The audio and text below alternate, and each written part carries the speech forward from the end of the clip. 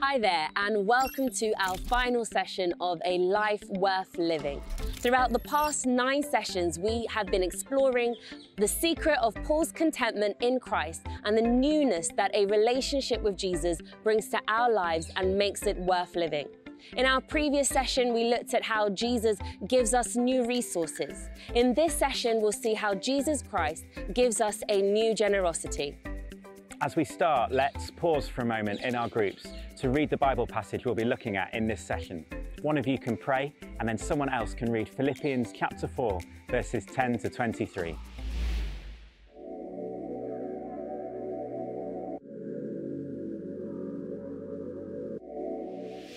We can sometimes feel pressure to give money to lots of different things. We can often be bombarded by different requests to donate to crowdfunding, sponsored marathons and fundraising campaigns, only to get to church and be asked to give even more money there. What should our attitude to generosity be, and why is it important? In this passage, Paul writes to thank this group of Christians at Philippi who have sent him money via Epaphroditus, and outlines 3 blessings of generosity, giving us an insight into the secret of his contentment.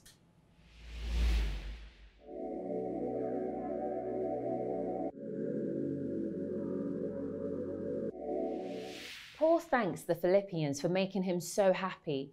In verse 10, he writes, "I rejoice greatly in the Lord that at last you have renewed your concern for me. Indeed, you have been concerned, but you had no opportunity to show it." In the next verses, he reveals his attitude to money. On the one hand, he writes that in some ways he does not need the money. In verse 11, he says, "I am not saying this because I am in need." Why has he no need? Because he has learned something very important. In Romans 7, he tells the Christians in Rome that before he was a Christian, he used to be envious of others. Now he has learned to be content, whatever the circumstances. "I know what it is to be in need, and I know what it is to have plenty. I have learned the secret of being content in any and every situation, whether well-fed or hungry, whether living in plenty or in want." What is the secret of contentment? Many think that the secret is to have everything they want. They say to themselves, if only I had a better house, a bigger car, more money, then I would be content. Others think the secret lies in human relationships or in looking perfect. The singer George Michael achieved all of this, but it did not bring contentment, as he explained in his song Freedom. Speaking about the facade of celebrity, he had, quote, "brand new clothes and a big fat place," but he concluded, "sometimes the clothes do not make the man." These things do not bring contentment, only a desire for more of the same. John D. Rockefeller, who founded the Standard Oil Company and made hundreds of millions of dollars, was once asked, how much money does it take to make a man happy? He answered, just a little bit more than he has. Paul has learned to be content in any and every situation. He is not saying there is anything wrong with having food and possessions, but these should not be the primary source of our contentment, nor should they become gods. For Paul, the secret of real contentment is the transforming friendship of Jesus Christ. He writes in verse 13, "I can do everything through him who gives me strength." He has learned to live not on his outer resources, but on his inner resources. The person who has learned this secret is truly rich. Paul was rich because in Christ he had found the secret of contentment. For this reason, he was able to write to the Philippians that in some ways he did not need their money. However, in some ways he did need the money. He writes in verses 14 to 16, "Yet it was good of you to share in my troubles. Moreover, as you Philippians know, in the early days of your acquaintance with the gospel, when I set out from Macedonia, not one church shared with me in the matter of giving and receiving, except you only. For even when I was in Thessalonica, you sent me aid again and again when I was in need." Paul had had troubles and had been in need. The Philippians had shared in his troubles and had sent him money again and again. The word used for share is a word which derives from the Greek word koinonia, which means fellowship, communion, or close relationship. Sharing is a vital part of life with those we have a close relationship with. In the church, we give to bless the church as a whole and also to bless the individual. This kind of sharing supports the work of the church whilst also providing for specific needs. As we share in the blessing of giving, we also share in the blessing of receiving. Paul does not want the Philippians to think that he is asking them for money. He is more concerned that they should be blessed too.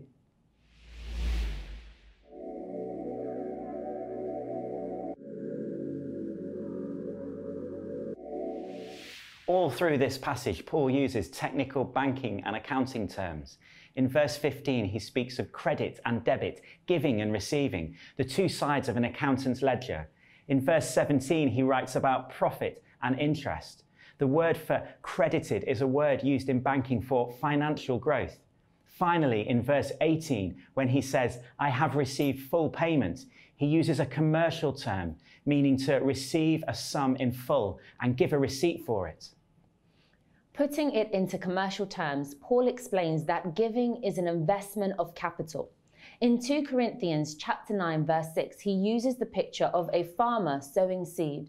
Remember this, whoever sows sparingly will also reap sparingly, and whoever sows generously will also reap generously. Giving is planting seed. A farmer who sows is investing for the future, for he knows that he will reap far more than he has sown.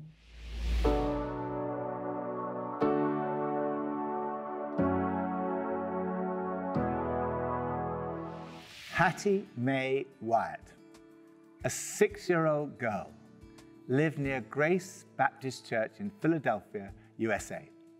The Sunday school was very crowded. Russell H. Conwell, the minister, told her that one day they would have buildings big enough to allow everyone to attend. She said, I hope you will. It's so crowded, I'm afraid to go there alone.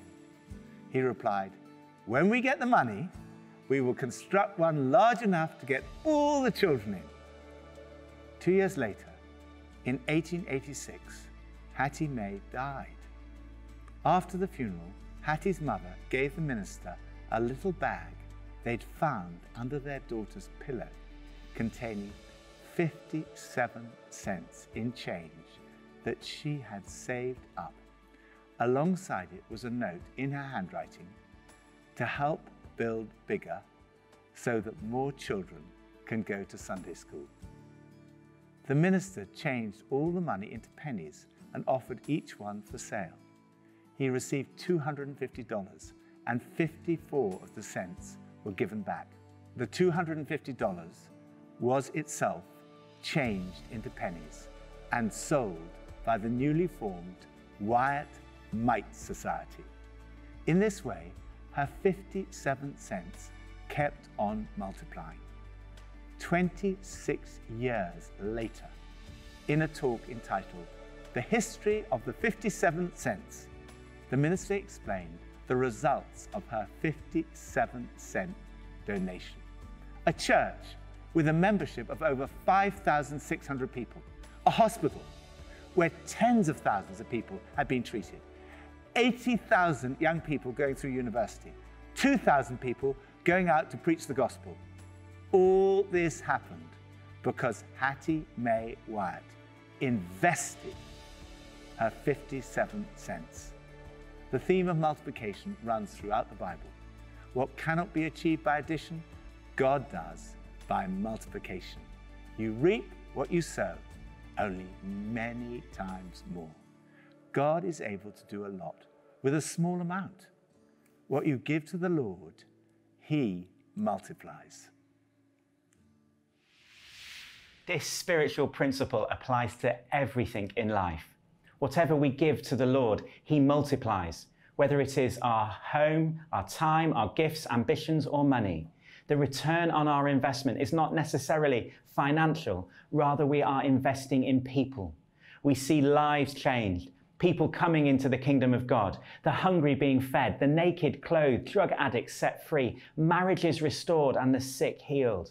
Every time we hear a report back from a work in which we have invested, we are reaping the reward for our investment. For the most part, we will have to wait until heaven to see the full impact of our investment, but we do get occasional glimpses of it here and now as a foretaste. The New Testament principle is that if we want treasure in heaven, we have to send it on in advance. What will be the reward in heaven? I don't know, but I suspect we will see the faces of those we have unknowingly helped. We will hear them say, I became a Christian partly as a result of your gift, or my marriage was restored, or I was healed. Not only will we see their faces, but we will see the face of Jesus. We get a foretaste of this now, which is why in giving generously, it is not only the recipients who are blessed, we are also blessed. Let's take some time to pause for discussion in our groups. What does generosity mean to you? And what do you think about the idea of making an eternal investment?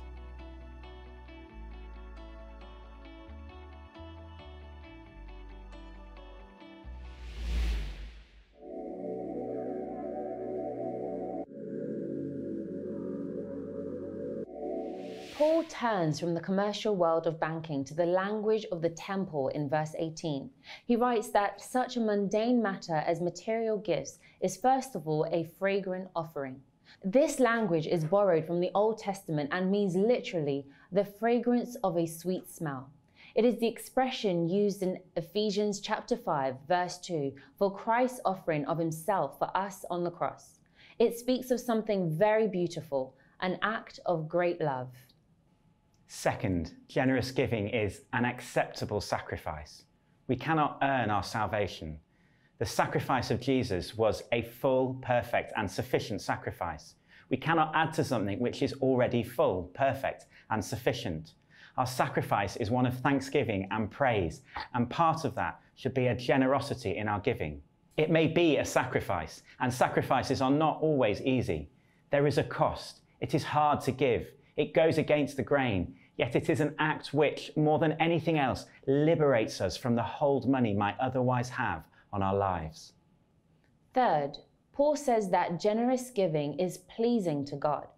It is an extraordinary and wonderful statement of the New Testament generally, and in particular of Paul in this passage, that what we do here can please God.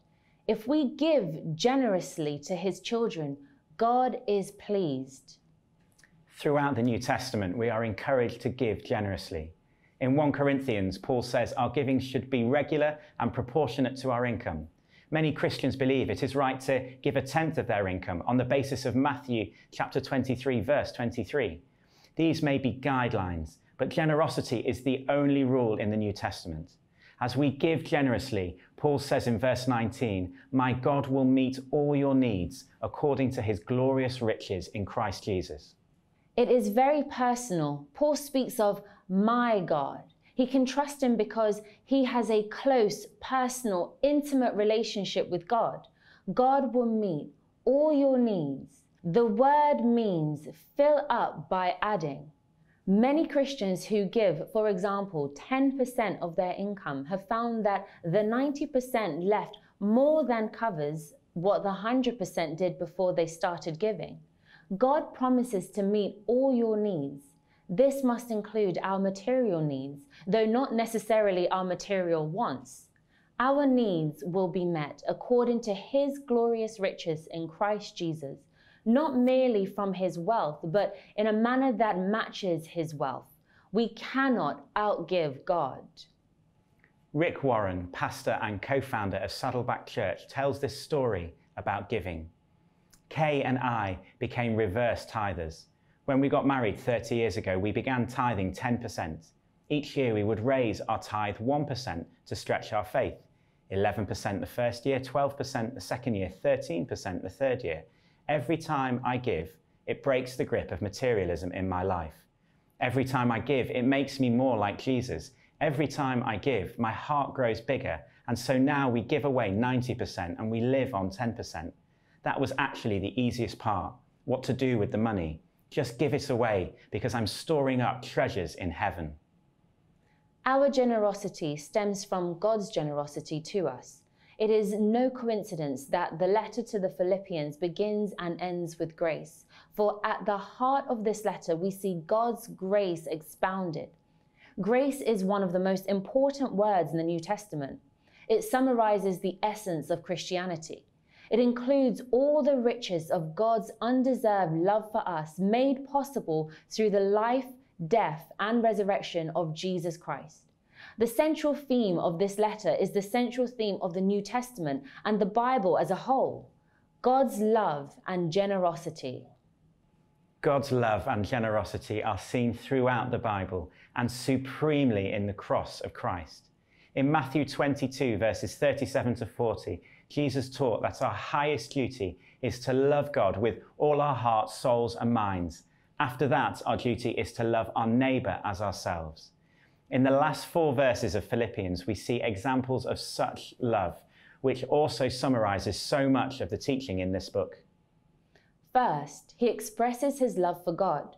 Paul loves the one who is both his God and his Father and theirs. His overriding desire is to see God's name glorified. He ends this section with a tribute of praise. Second, he expresses his love for others. In the final verses, Paul sends his greetings to each one of God's people. He wants to make sure that they all hear that Paul sends his love to them. And he points out in verse 22 that it is not only him, but all the saints send you greetings. He sends special greetings from the Christian brothers who belong to Caesar's household, the government administration in Rome, a kind of imperial civil service. Christianity had already penetrated the highest positions in the empire. As one commentator puts it, the crucified Galilean carpenter had already begun to rule those who ruled the greatest empire in the world. Third, Paul ends as he began, with God's undeserved love for us. Jesus is the channel of all good gifts which comes to us. In verse 23, Paul prays for the grace of the Lord Jesus Christ to be with them. It is his love for us which enables us to love him and to love others. He is the source of our love. Let's break into groups now and take some time to discuss the following questions. How easy do you find it to trust that God will meet all your needs? Are there any areas in your life where you can begin practicing greater generosity? Thanks so much for joining us for this series of A Life Worth Living. We hope you and your group have enjoyed studying Paul's letter to the Philippians together and exploring how to live a life of purpose, passion and joy. We'd love to pray for you as we close. Lord Jesus, thank you that life with you really is a life worth living. We pray that you would fill us afresh, full of your Holy Spirit, to live and work for you in everything we do. Amen.